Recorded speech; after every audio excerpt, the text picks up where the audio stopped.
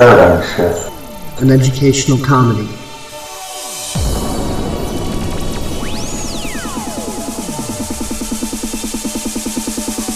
It's not a cause, not a movement. It's not a social group you can slap a label onto.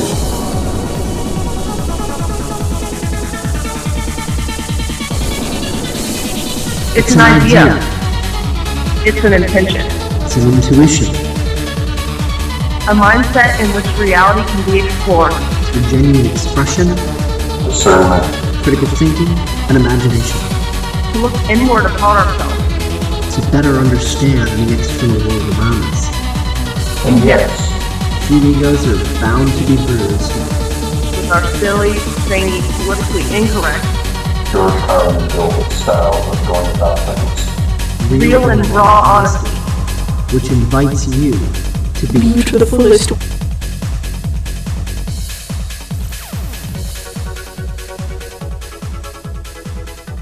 Hello everybody, and welcome to yet another edition of Paradigm Shift, an educational comedy.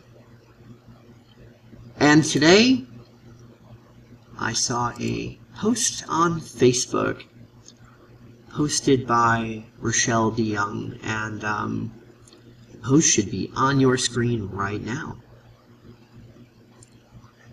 It's called 8 Things to Give Up. And I want to go over these because even though, yeah, these are correct, you know, these are completely cool, and I agree with this list wholeheartedly. Seeing as reality is a cake and not a light switch, and depending on the reality configuration, anything can be viewed in just about any way. I mean, just like, you know, how Hitler said it's easy enough to make people see heaven as hell and hell as heaven, and so on and so forth. There are some very common inherent traps in this list. I mean, this list is well intended, don't get me wrong, and I don't disagree with this list. I'm just wanting to go over the trappings of each one and just provide some clarifications. Just so you know, I'm not disagreeing with this list. I'm expanding on this list so that this list can be more helpful to you.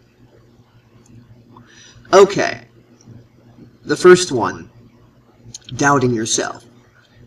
Now, with all of these, including the first one, of course, because we are programmed by society to go from one extreme to the other, like, oh, if you don't like something, run to its polar opposite.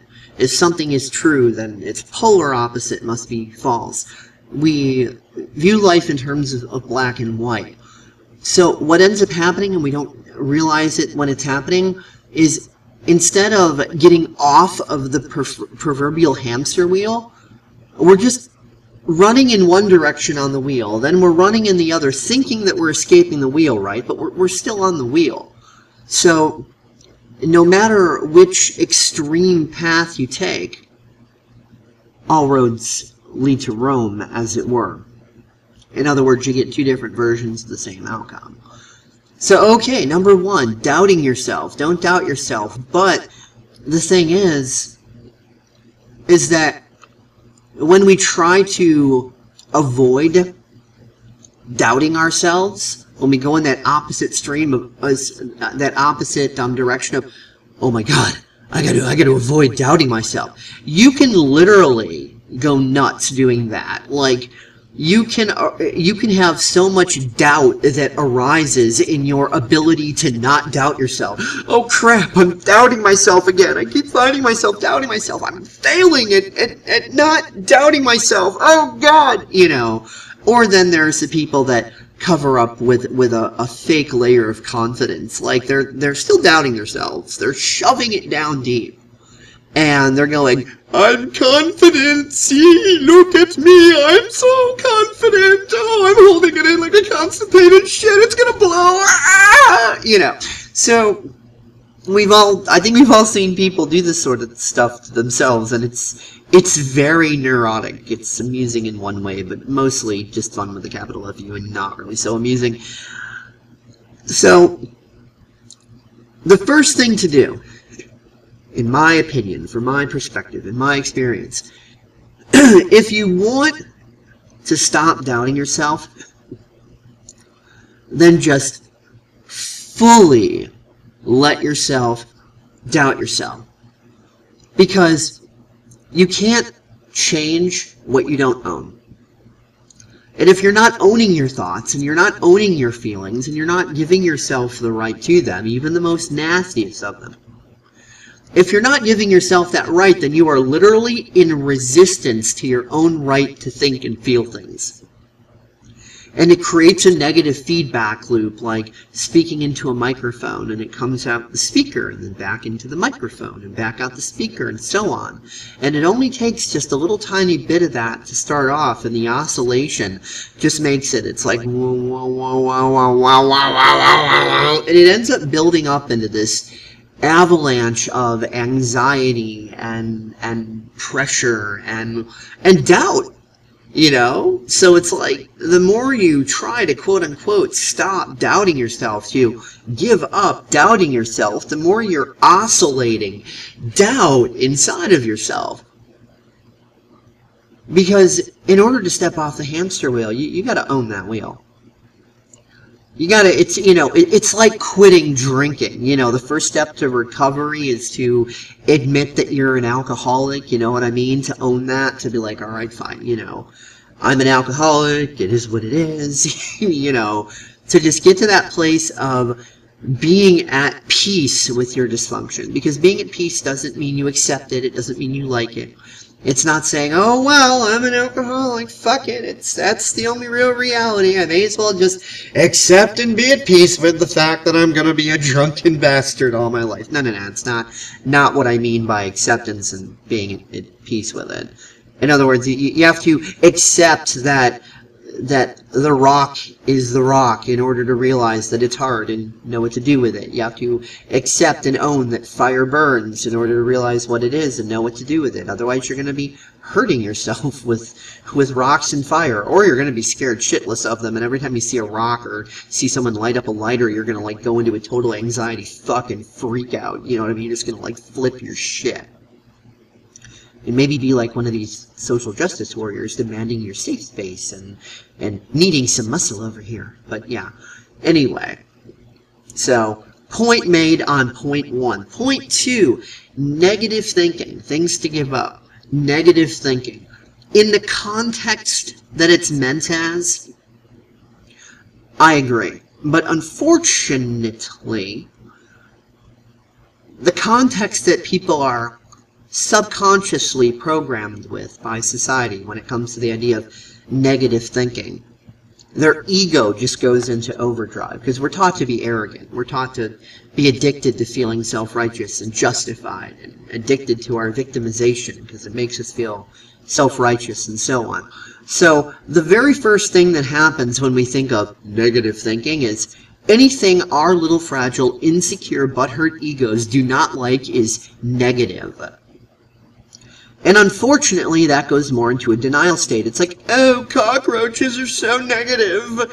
If I ignore that they're in the walls, maybe they'll go away and leave me alone. And no, they'll just keep breeding in the walls until they're like all over the countertops and the floor and falling from the ceiling. And it's, you know, it's just not cool. So, information that you don't like is not negative simply just because you don't like it. To acknowledge, oh my god, look at that mess over there that needs to be cleaned up, is actually a very positive thing. It's just information. There's no such thing as negative information. Information is just information. It's freaking neutral. So when you can acknowledge the mess, acknowledge the elephant in the room, acknowledge the problem, and do it without judging it as bad or evil or dark, and not fucking having an anxiety, obsessive, compulsive, neurotic, total pathological freak out over it, And you could calmly look at the mess and go, yeah, it is what it is. Let's look at the details of that mess, the nature of that mess. Oh, yeah, it's a pretty big mess there.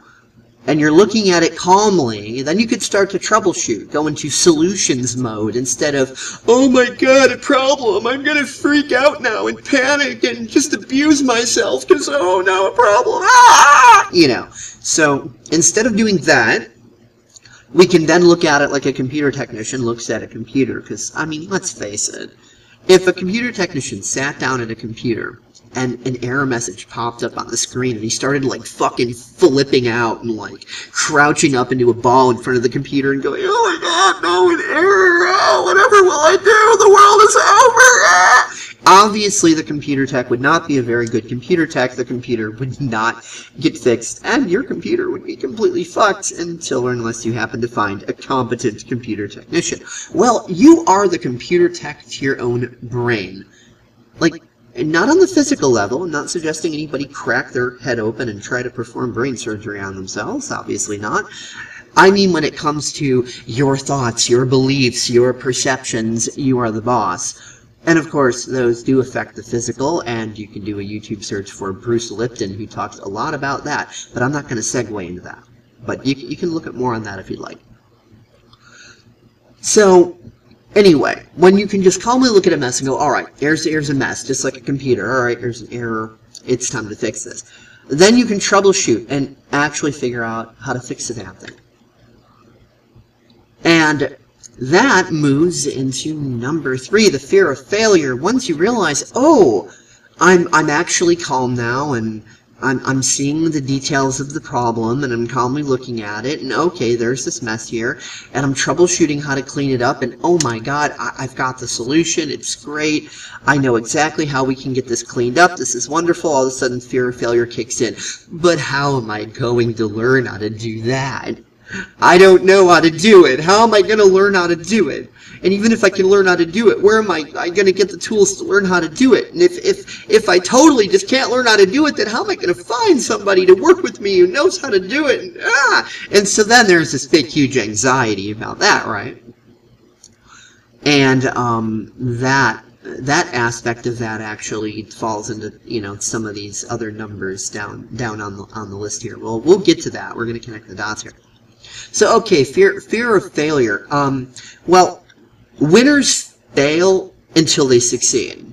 Losers, ironically, give up. Yeah, 8 things to give up. Losers give up at the first sign of failure.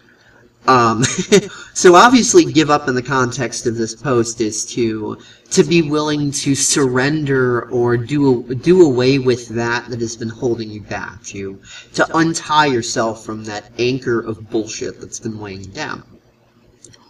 So fear of failure is basically we're taught that errors are bad. Oh my god, it's a sin to learn anything. You can't have a trial and error process. You can't make mistakes and learn from them and go stronger from that and then practice it again and then make another mistake and become wiser and more knowledgeable and more intelligent from having learned from that and then keep going until eventually you're not making a mistake with it because you've had so much practice and you've gotten so badassedly frickin' good at it that you're just a walking cup of awesome. Oh no, you can't do that. You have to view the trial and error process of learning as making you weak and incompetent and stupid and, oh, you made a mistake, you terrible person. Yeah, which basically then leads into the number 4, criticizing others, because let's face it, we fear others doing it to us because we are perfectly fucking, you know, happy to do it to somebody else when we get into that justified node. But here's the thing. It's not really criticism that we need to give up, because let's face it, you can criticize someone nicely. You can criticize someone without being a douchebag. And even if your opinion is so blunt that it can't help but be rude, you know, like my opinions oftentimes are, like 8 times out of 10, you can at least respect someone's right to react how they're going to react, to judge you, to dislike you, to hate you, to condemn you, whatever. You can at least respect their right to their opinion to that. Because you see, feeling human emotion, even if it's condemnation, even if it's like that person over there is a doo-doo head, that level of criticizing, it doesn't make you a bad, horrible person to feel that. It doesn't even make you a bad, horrible person to quite openly be blunt about exactly your thoughts and feelings on it. But this is where using discernment, kind of kicks in. As far as what level of intensity of expression, the right tool for the right job. Not every tool requires a hammer, because not every problem is a nail. You know what I mean? So, like, if I'm criticizing someone's attitude, let's say, someone's just being a total douchebag. Above and beyond.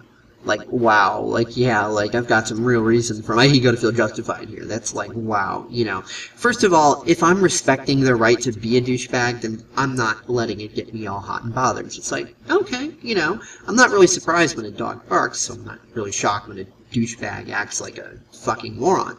Hostile fucking moron, usually. So, yeah, so when you're kind of owning and accepting the nature of that, then they're not really able to get you intimidated or get you steamed any more than you're like, oh my god, how dare that dog be a dog, or how dare that cat be a cat? The audacity, some nerve, that bastard. No, you're accepting the nature of it, so you don't react like that to doggies and kitties, so why act like that to douchebags? That's number one. Number two, it's like, then you have to make a conscious decision based on your right to be in whatever mood you're in. Like, okay, as per my preferred state of being, and by the way, preferred state doesn't necessarily mean bunnies and kitties and rainbows. Sometimes our preferred state is middle fingers and fuck yous, and that's okay, because we're human and we're allowed to do that. So it's like, alright, what is my preferred state? What is that, What do I prefer right now? Whether it's happiness and bliss, or whether it's middle fingers and fuck yous, or whatever else in between. What am I really, really preferring at the moment? And let's say in this instance, for example, we're preferring the more blissful, happy, whatever, that sort of approach. Then you can respond to the douchebag in the nicest possible way. As a matter of fact, you can even be a bit devious about it, as long as you're authentic, and we'll be getting to authenticity, by the way. You can even be a bit devious about it, just be so, like, overly polite that it's disgusting, and you end up being, like, insufferable to them, and now they don't want to be a douchebag to you anymore, because not only can they not get your goat, but you're just, like, killing them with kindness. But it has to be authentic kindness. It can't be a tactic. It can't be like, oh, well, I'm going to pretend to be nice and pretend to respect them, and then they'll get mad and they'll go away. No, that's not going to be their first reaction. That's probably going to be like their 18th or 300th frickin' reaction. Everything before is going to make the assumption that, oh, they're trolling me. They're pulling a bluff. I'm going to bust their bubble. I'm going to call their bluff, and then they'll get mad and cry like a little bitch, and then I'll be able to dominate them. So you have to really authentically have that as your preferred state of being, that you really authentically want to be so nice and sick. That is literally your authentic, preferred state of being at the time. You have to really legitimately actually respect their, like, real, true, honest-to-God respect of their right to just, be who they are, as douchebaggy as that might be. Otherwise, they're gonna break your bluff, like, in 10 seconds flat, and they're gonna own your ass. It's just gonna be done. They win, you lose, game over, and you're taking a ride to Butthurtville. So, being honest and authentic is very important to maintaining self-control. People also tend to confuse authenticity with things like truth and honesty. And though truth, honesty, and authenticity are interrelated, just like sports cars, semi-trucks, and motorcycles are interrelated, they're all based on the same technology, there's still three expressions of that technology that have fundamental differences. You can't treat a semi-truck like a motorcycle and, etc. and vice versa, and so on. Because if you do, you're going to run into some obvious problems. From my perspective, authenticity is simply you giving yourself the right to maintain your own integrity. That you're not bullshitting yourself. You're not in denial with yourself. You're not trying to hide anything inside of you from yourself. That you're at that stable level. Authenticity has more to do with your relationship between you and you than it does with anybody else. Honesty, I think, has more to do with your relationships with others. Because if you're authentic with yourself, obviously you're going to be honest with yourself. So, we already covered that with authenticity. So, honesty is more in the context of, are you an honest person? Like, how are you treating others? How are you dealing with others? What are you saying to others? Are you honest? Are you reliable? Are you dependable? Or are you a lying, game-playing bastard? Honesty, I think, is on that level, like how you deal with others. Are you dealing with others in an honest way? And by honest, I don't mean always being nice to people, because it's like, if you really don't like somebody and you act like you're their best buddy because you feel like, oh well, if I don't treat them nice, then I'm doing something wrong and I'm being naughty. Like, no, you're already being naughty by being frickin' dishonest, because that's called a fake friend or a fair weather friend. And, like, everybody hates fair weather friends, right? Everybody, I think, has said, man, I wish they would have just said it to my face that they don't like me instead of talking behind my back. Because if I would have known that they don't like me, I wouldn't have wasted my time with them, and they wouldn't have had to waste their time with me. God, I wish they would have just been honest, So it's like, not even the idea that person didn't like you that even bothers you. Like, you can handle that. If they didn't like you, it's like, okay, well, fuck them, whatever, moving on. It's the fact that they acted like they're your buddy and they lied to your face, and they're just this bold-faced fucking liar, and that is what, like, really seems people, right? Like, my God. That bastard just lied straight to my face. What the fuck is their problem? But if you look at it on the flip side of the coin, put yourself in their situation, if they've got a societal program saying, if I'm not nice to the people that I don't like, then I'm a horrible, terrible person. I've committed the worst sin. I'm doing the most worst possible horrible thing, and I'll be shunned and branded as a rude, unprofessional, naughty person who has no self-control and who's stupid and et cetera, et cetera, et cetera. I mean, we've all felt that way. So, we try to do what's expected of us, which by default means you have to be a bald-faced fucking liar in order to, to accomplish that. So, we've been on the other side of that coin too, so, let's not judge, lest ye be judged, right?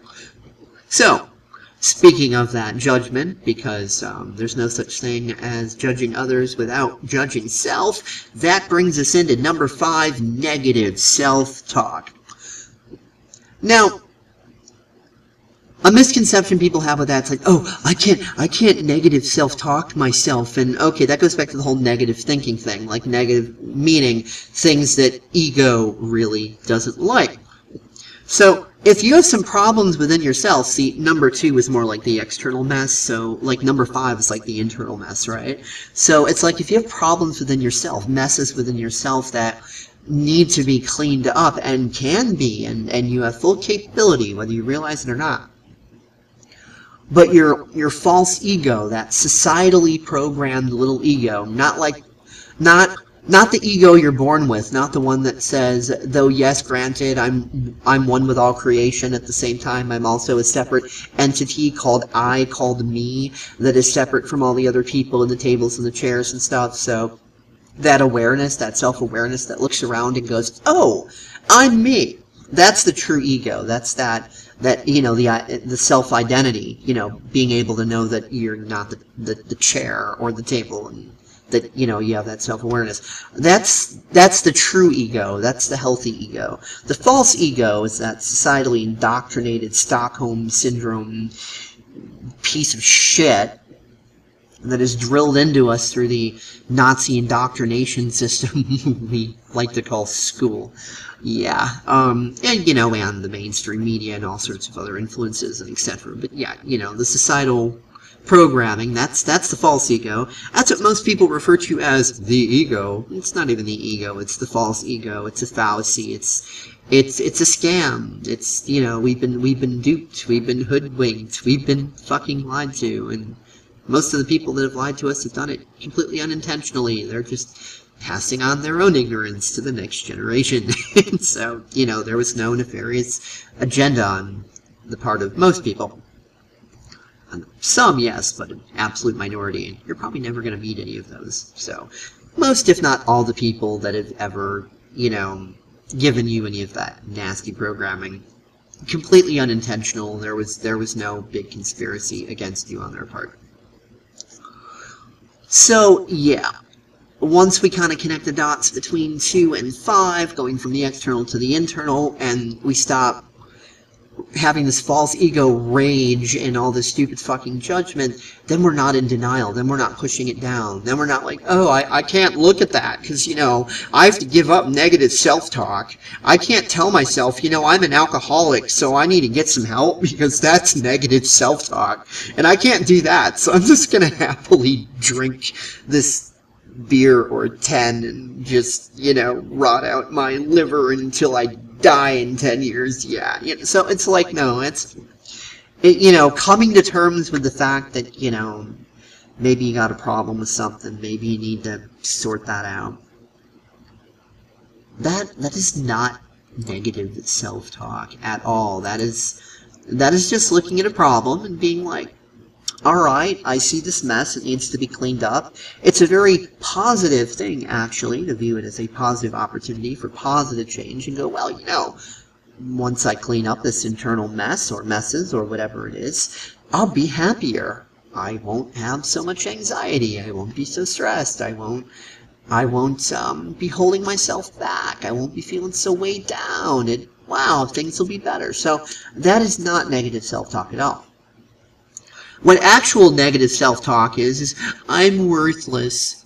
I'll never amount to anything.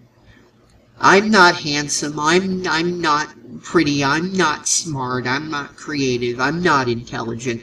I can't ever do or have any of the things that everybody else has, and blah, blah. And it's like, alright, look.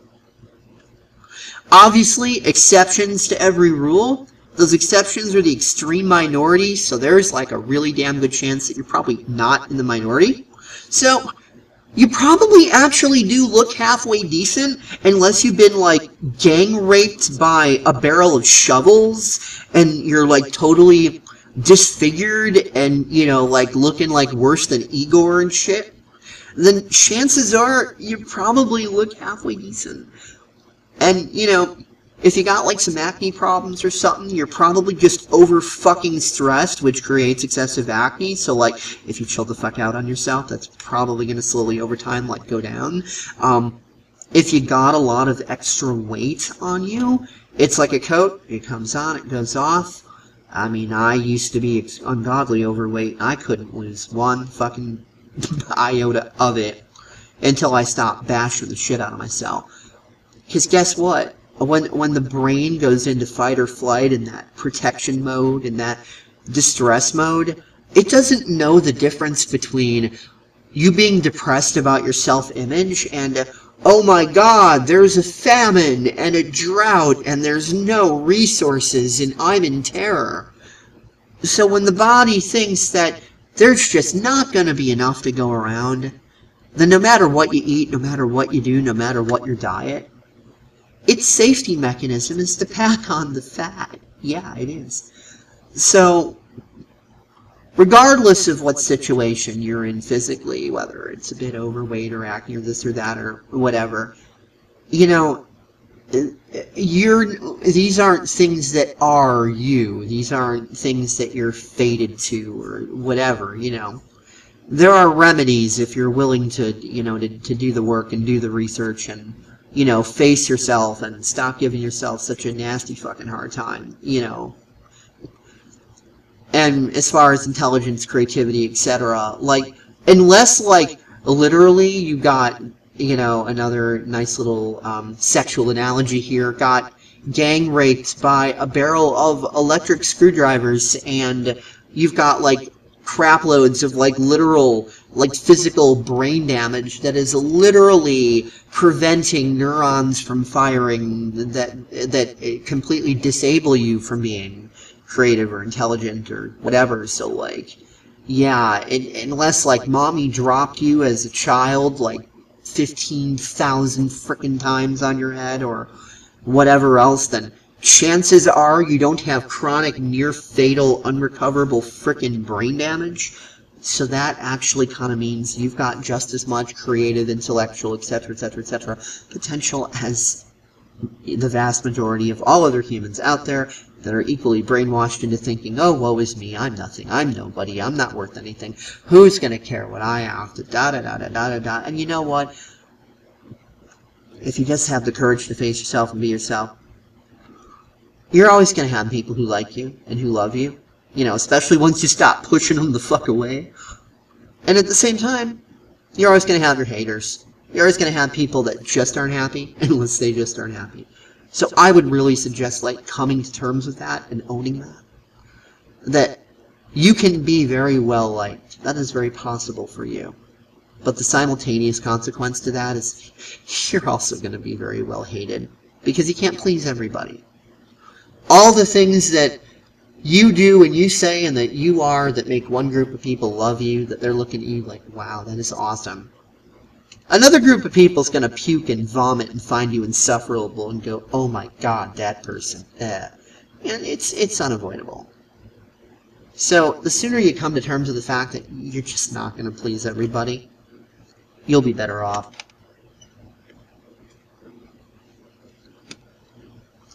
Okay, procrastination.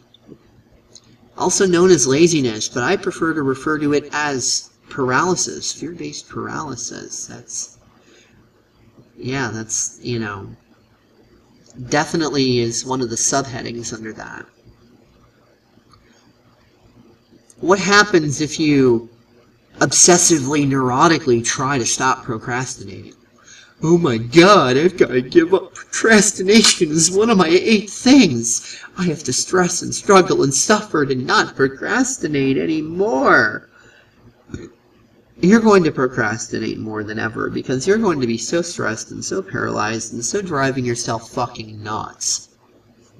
That, like, before, your procrastination was just going to, like, mild paralysis, like, I don't think I want to go over there and do that because there might be something over there that reflects some internal fear that I don't feel like facing. This is kind of like a mild thing there, right? You could just, like, casually procrastinate. But now it's like terror. Oh my god, I'm procrastinating. I can't do that. And you're just, like, going to even more of a mode of procrastination because you're just paralyzed by all this massive anxiety, and it oscillates, and it gets really neurotic and fucking stupid.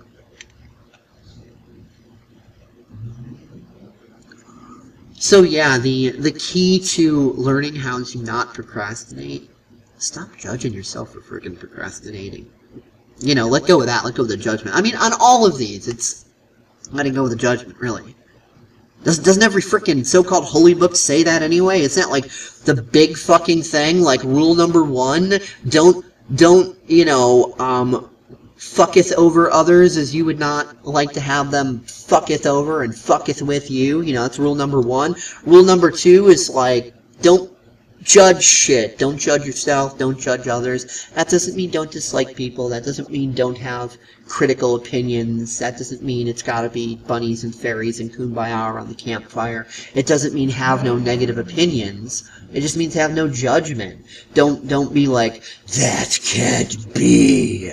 That violates the law of blah blah. Judgment is that self-righteous addiction to just feeling Justified, judgment, justified. There's the J's. Look at that. Yeah, it's just like that neurotic, psychotic.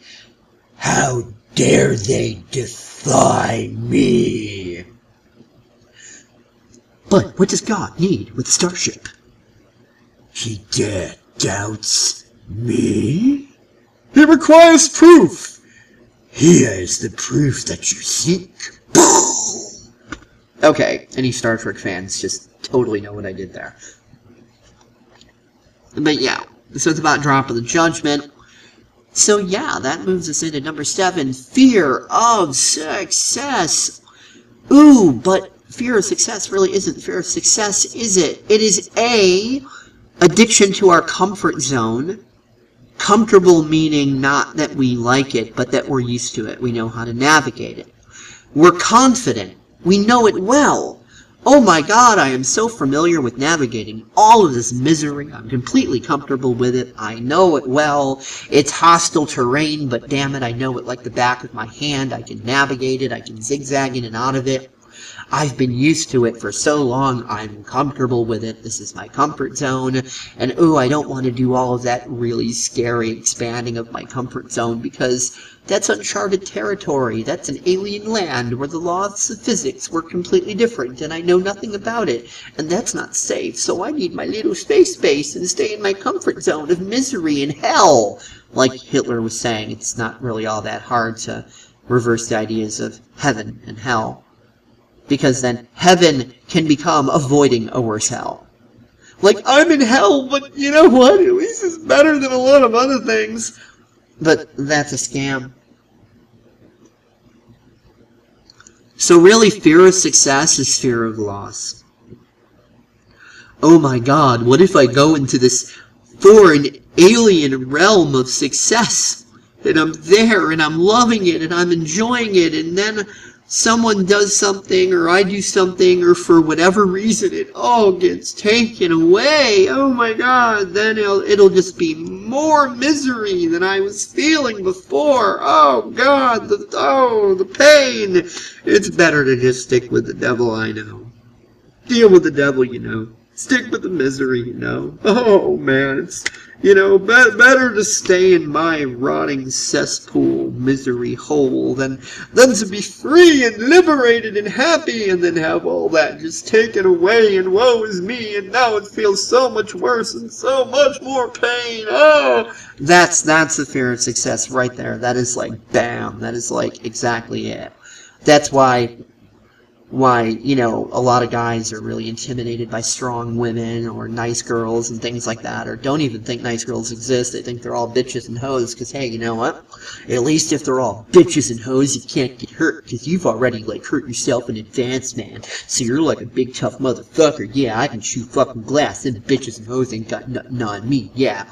You know, and just like the girls that think only assholes exist and, like, totally, like, refuse to believe nice guys exist. It's not that they like assholes, honestly, for the majority of them. It's not that they like assholes. It's the idea of, oh my God, I'm used to dealing with assholes. All I know how to do is be a bitch to assholes. I've never been taught how to have a mutually respectful friendship or relationship with anybody. So what if I get this nice guy and he's real nice and then I hurt him because I'm not used to nice and I hurt him and I push him away and I really loved him and cared about him, but now I hurt him and that's gonna just make me like the biggest like queen bitch of the universe and I'm gonna be like the worst person like ever in creation, and I don't want to deal with all that guilt. So it's better to just think that all guys are jerks, because at least if I think that, then if I do hurt a nice guy, hey, I didn't know he was nice, so ignorance is bliss, and if the guy is an asshole, well, hey, he deserves me being a bitch, so, you know, it's all good either way. You know, I'm miserable and getting abused, and my self-esteem keeps getting lower and lower, and I'm self-destructing, and my body's got advanced aging because I'm stressing it out so much, but, you know, it's better than risking anything good happening, you know, so, like, that's where that shit is, you know, same with business success, with money and all that, and what if I get all this money and then it ends up getting all taken away somehow, some way, magically? Or, you know, because money doesn't make anyone good or evil, it's not the root of all evil, it amplifies what you already are. What if I'm a big horrible fuck up and it amplifies my fuck upness and I just fuck up like catastrophically way worse, like nuclear fuck up. Fuck up Armageddon. You know, so it's like, I don't want to do that, so it's better I just, so I'll just, you know, live in a box or something and be miserable all my life. At least I won't be blowing up the universe with my nuclear fuck up. You know, so, yeah, it's that sort of thing. And again, if it's like, when you remove the fog, you know, think of it kind of like driving a car. Obviously, if you drive a car like blindfolded and with your hands tied behind your back and your foot is slammed full force on the gas pedal, you're probably going to crash into something. But if you don't drive like that, if you drive with your eyes open and your hands on the wheel and you're fully aware and alert, chances are most likely you're probably not going to get into a car accident. You might, but very low probability. Very, very low. Even though car accidents do happen all the time, it's still an amazingly low probability that you, the person listening right now, is going to end up in a nasty car accident, because you know that as long as your eyes are open and you're paying attention to the road, you're driving responsibly, then most likely there's probably not going to be a problem. Most likely not. Same thing driving the road of life, my friends. So yeah, if you think that the only way to drive the road of life is blindfolded with your hands behind your back, of course you're going to crash into shit, you're going to get into trouble, and you're going to get all this wonderful stuff and lose it and this and that and so on and etc. and everything you fear. But if you're just willing to let go of all that justification that has to be the only real reality, and you're willing to learn something different, like, gee, maybe it's possible for little old you to drive without the blindfold on, then maybe, just maybe, you don't have to suffer all of the before-mentioned things that we have gone over on this list. And as for number 8, people-pleasing, I think we already kind of covered that anyway. Like, because that is, like, so interwoven with all the rest. Because why do we put on this fake facade? Well, because we doubt that being ourselves is good enough, and we think, quote-unquote, negatively, and we fear failure, and we're quietly criticizing others while we're people-pleasing. We're being so nice to their face, but in our mind we're going, that bastard. And of course we're people-pleasing because we're negative talking ourselves. Me being me isn't good enough, so I have to try to be somebody else to please everybody else, or I'm naughty. And, you know, etc., etc. So yeah.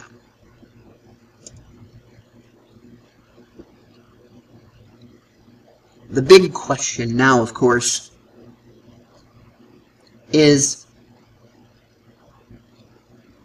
if the initial context of this list, just by default, presents all these logical fallacies that most people are going to slip into. You know, they're going to run one way on the hamster wheel or the other, but no matter which road they take, all roads lead to Rome. You know, we're back to that, so. What can we do with this list that avoids that? Glad you asked, because I have recreated the list. I have put it into a different phrasing that should be up on your screen right now. And yeah, it's a bit articulate, but it's not like ungodly brainiac impossible language or anything. It actually makes things a lot more clear. It is clear-cut language that doesn't pull any punches. It's not vague. It's direct. It cuts like a knife.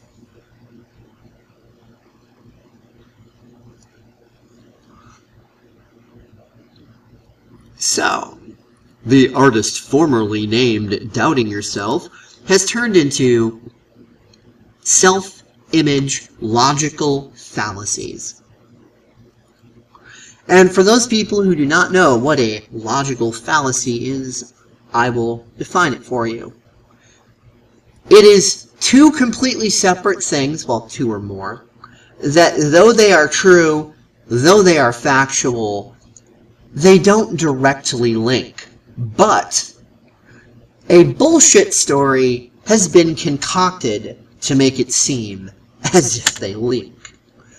Like, it would be as stupid as saying, for example, alright, it's true that there are X amount of million monkeys, apes, gorillas, etc. in the world, and it's true that they all pass gas, they all fart, and that fart, that physical force of that fart is wind. You know, that's why they call it breaking wind, right? So with all these monkey farts farting and creating all of this wind, well, that therefore means that all of the weather systems of the planet are created by apes and gorillas and monkeys and so on. Just farting. That is the number one, only absolute fact of, you know, that's how weather systems are formed. Monkey farts. So if all the monkeys and apes and gorillas die, then there's going to be no weather system, and there's going to be all this drought and famine, and the Earth's going to go out of whack, and it's going to destroy itself. So, you know, we definitely got to take good care of the monkeys and apes and stuff. Otherwise, the whole Earth will just be destroyed. That is a logical freaking fallacy. Because you're taking truths like, yes, weather systems exist. Yes, weather systems contain wind. Yes, technically, breaking wind is a form of air movement. So, and yes, you know, monkeys fart. And so you're taking all of these facts, these truths, these things that exist, but they're not directly connected. They're very vaguely frickin' related, but you're linking them together in ways that they do not actually link. And you're doing so either to put yourself into a state of denial or to cater to a justification, or both, or, you know, etc. That is a logical fallacy, and we do that all the frickin' time, especially when we look at our past. Oh, woe is me. Everything the way it is the way it has always been. So therefore, that is the only way it could ever be. The proof's in front of me. I see it all around me all the time. I've seen it all my life. That is the only way reality is. That's the proof. That's the evidence. It's empirical. It's logical. So fuck you. That is a logical fallacy. A self-image logical fallacy. I'm miserable. I'm nothing. I'm worthless. And it's always been the case. It is the case. So it's always going to be the case. So there, now shut up. There's that justification to victimhood. That self-image logical frickin' fallacy, which leads into number 2, self-destructive belief systems, because believing is seeing, not the other way around. Facts are wholly irrelevant because no matter what the facts are, we take action based on our belief systems, and guess what, boys and girls? All actions have consequences. If there's a belief system that's a complete load of shit, and you take action on it, real, honest-to-God action, a real doing or not doing, because inaction is just another form of action. Just like nothing is just another form of something. Anyway, so if you do that, there's going to be a consequence, and if your actions are wise, consequences are probably going to be pretty sweet. I mean, hey, consequence of getting all those lottery numbers is winning millions of dollars, right? That's cool. So consequence is not a dirty word, but if you take ignorant, arrogant, justifiable, false ego action based on a total fucking bogus belief system, there's probably going to be some pretty nasty consequences. And then when those consequences drop down, oh, lo and behold, we go back to the self-image logical fallacy. See, that always happens. That's the only real reality. So people don't connect that, you know, maybe if you keep stabbing yourself with the fucking fork and you keep bleeding and you're in pain and you're going through all this, maybe the fork isn't forcing you against your will to grab onto it and stab your leg. Maybe you just have a belief system that the fork is demonically possessed and forcing you to do that, when really it's not. It's just a damn fucking belief system. Number 3, judgment of trial and error learning process. Obviously, number 2 relates back to negative thinking. Number 3 is fear of failure. So instead of negative thinking, it's self-destructive belief systems. Instead of fear of failure, It is judgment of trial and error learning processes. Oh my God, you naughty boy, you naughty girl, how dare you make a mistake, you're a worthless scumbag, you have to get everything right the first time, or fuck you, you fail at life. Yeah, it's that kind of programming. Number 4, psychological projections, which, again, leads to the whole criticizing others. And what did we say about that? About the judgment factor. The idea that, oh, they have no right to be who they are. They have to be who I say they are. Otherwise, they're a douchebag, and, you know, and getting all riled and justified, so that then they can toss shit at you, and then you get all offended and goated, and you end up going at it with them, and, you know, exact, you know, description of, like, most online conversations, apparently, where people are going back and forth. No, fuck you, you're stupid because you don't believe the way I believe, and it's not a belief system. I know the almighty facts of God, and you're just a duty, stupid, fuckhead, poo-poo face. And then, you know, the other person's acting the same way, and, like, neither person's realizing it. They're both feeling justified. They both think they have the almighty facts of the freaking universe. They both feel that they are completely logical and the other person's completely stupid. They're not respecting each other's rights to just agree to disagree, so they're trying to energetically vampire on each other. They're getting control freaky. They're doing the dick wag. They're playing the domination game. So yeah, psychological fucking projections. Number 5, which formerly was negative self-talk and is now digivolved to obsessive affirmation of self-image logical fallacies. So we already said that the self-image logical fallacies, we already went through what that is. So obsessive affirmation, obsessive meaning you do it a lot. It's an obsession. You keep doing it and doing it and doing it and doing it and doing it and doing it and doing it. Affirmation, to continuously affirm to yourself, I'm stupid, I'm worthless, I'll never amount to anything, maybe I should just give up, I'm not pretty, I'm not handsome, I'm not creative, I'm not smart, I'm duty-pooty-waddy-hoo, everything that this dysfunctional society has tricked me into believing about myself. I'm going to obsessively, compulsively continue to affirm that to myself, so that I could feel justified and self-righteous in my addiction to misery and justification, so I can arrogantly sit here in denial and blind ignorance to my own greatness, so that I can be the eagle that thinks they're a chicken and never, ever, ever, ever fly, because I say so, and Nini poo-poo, and I know better, so fuck you, shut up. Yeah, that's number 5 right there. So you see, this isn't rocket science. Number 6, procrastination, digivolve to disrespect of one's natural pace. See, that even uses simple words, disrespect. I think everybody knows what the fuck disrespect is, right? Of one's, in other words, to say, you know, you're the one that's being referred to here. So of one's, of their, of my, you know.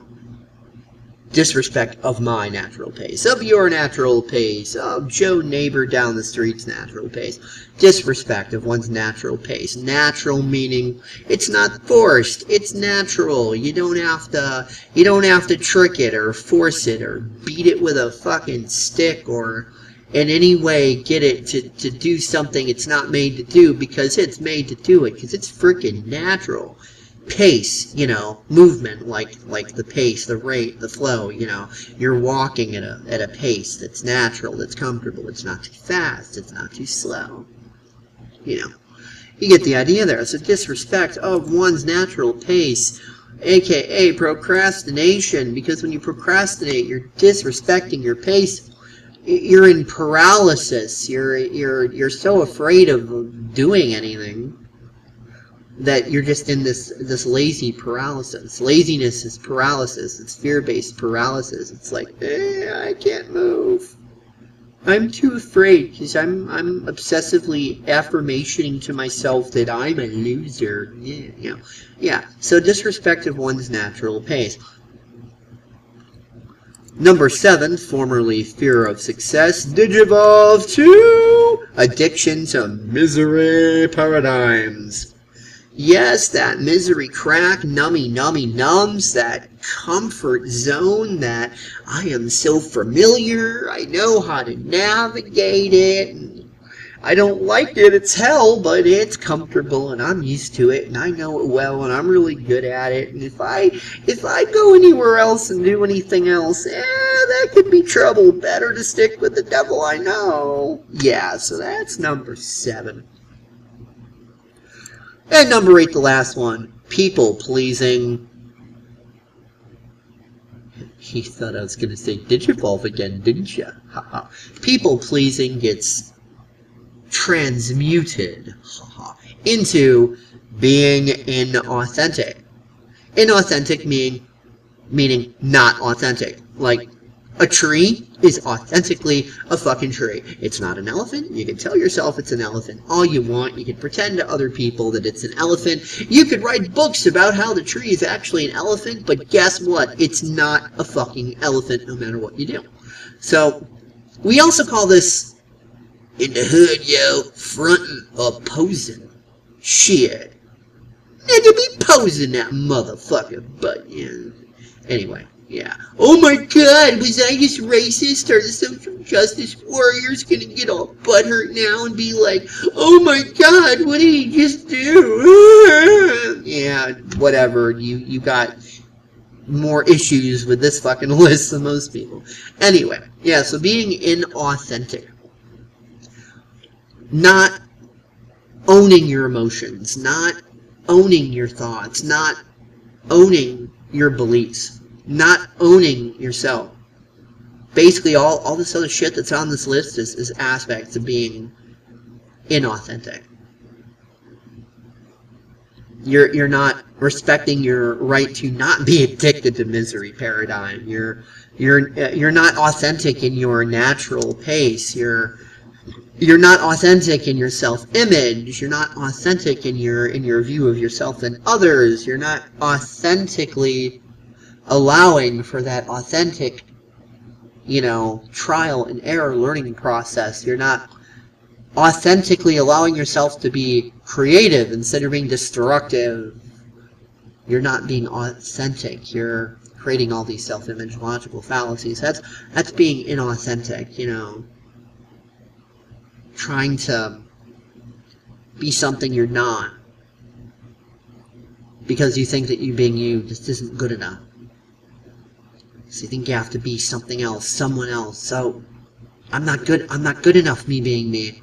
Well, look, how the hell would you know? You haven't allowed yourself to get to know yourself. I mean, honestly, if you really ask yourself, what the hell do you even know about you? If you got all these issues on this list, right, then how well do you really know yourself if you spend all this time being someone else? Putting on that mask. I am my age. I am my job. I am my genre of music. I am my career. I am my skill. I am my gender. I am my sexuality. I am... No, you're fucking not. These things are your property. You own them. They don't own you. But, unfortunately, you spend all this time thinking that they do own you, up until the point that you think, oh, that you are them. It'd be like, I am my computer. My God, if you thought you were computer, yeah. If you thought that you were your computer, how easy would it be to get a computer upgrade? You know what I'm saying? You'd be fucking terrified. No, I can't upgrade. It'll kill me. I don't want to die. So yeah. But Dave, you don't know me. That makes two of us, right?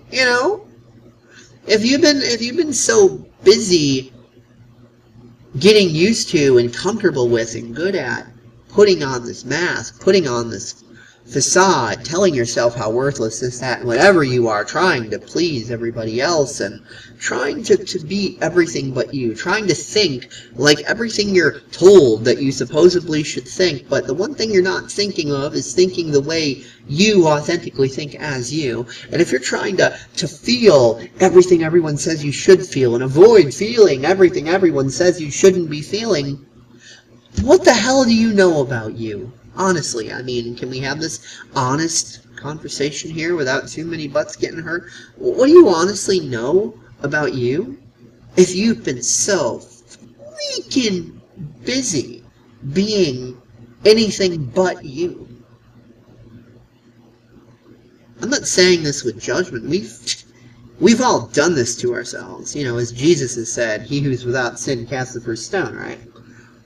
You know, there's nobody that hasn't, at least to some degree or another, done this to themselves. It's what we're freaking taught to do. You know, we're not born into this world with a full, you know, mental hard drive full of everything there is to know about life. We are influenced completely by our external environment. And unfortunately, our external environment likes to tell us, oh, you can't be you. Because guess what? People think they have to try to figure out how to be themselves. No, they don't. You're already you. Guess what? You were born you. You realize that? You were born you. As simple as that, and like a duh statement as that seems to be, really think about the profundity of that. You were born you, which means you don't have to go try to figure out how to be yourself. Oh my God, how do I be myself? How do I do that? Just drop all of the not being yourself, and all that you're left with by default is you, because you are you by default. When you drop all these masks, all these facades. When I say drop all the masks, all the facades, I don't mean quit liking the music you like. I don't mean quit your job. That's not what I mean. I mean in your mind, your perception. You know, drop the perceptual blindfolds, even if it's only for like just a minute here. If it gets too uncomfortable, you could put the blindfolds back on. No worry, I'm not taking your blindfolds from you. There's no theft going on here. But just for a moment, just remove the blindfold, even if just for a few little seconds.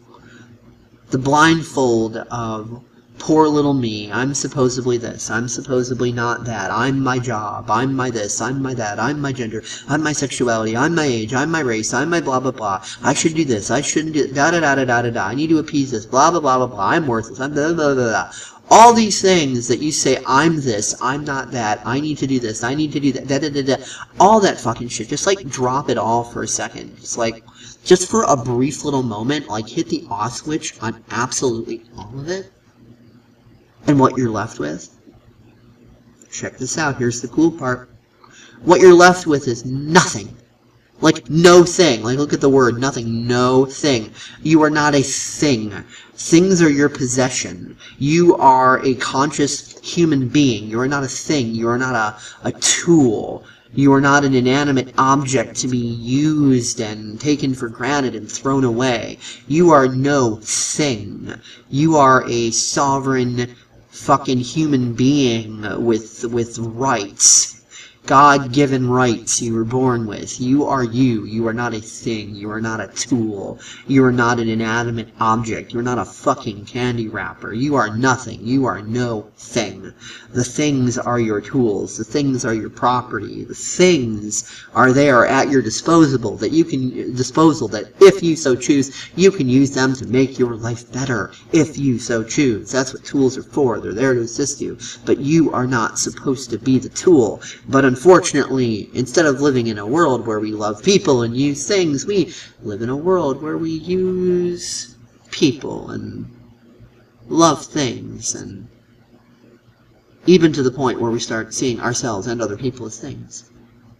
So instead of being in a world where we love people and use things, we love things and use people. And by love things, I don't even mean love. I mean like freaking apathetic freaking consumerism. Like, you know, as much as I agree with that old quote, I also disagree with it too. It's like, yeah, it's catchy. It's like it rolls off the tongue. But really, we don't even love things. We've been taught to be freaking consumers, for fuck's sakes. It's more like we've been taught to be addicted and to just not appreciate anything. Because if you can't appreciate who you are and what you got, You're not going to be able to appreciate anything you think you want, anything you think you need, anything you think that you're going to become or that you need to become because society's told you you must or whatever. If you don't appreciate who and what you are and what you got right now, sorry. You're going to be in for a lot of bad surprises when you find out that nothing's going to satisfy you. Because you have to start at that place of thankfulness and appreciation. Like, yeah, you know, things could be better, but they're not so bad. You know, there's people worse off than me. And yeah, there's people better off than me too, but there's people worse off than me, and I'm looking around, and yeah, you know, basically, I got my health, I got a roof over my head, I got this, that, whatever it is you have. Yeah, I got that. That's cool. I can appreciate that. Yeah. So, food for thought, right? Yeah? Remember, as Max Egan likes to say, belief is the enemy of knowledge. So, with that said, I believe it at that. Catch y'all later.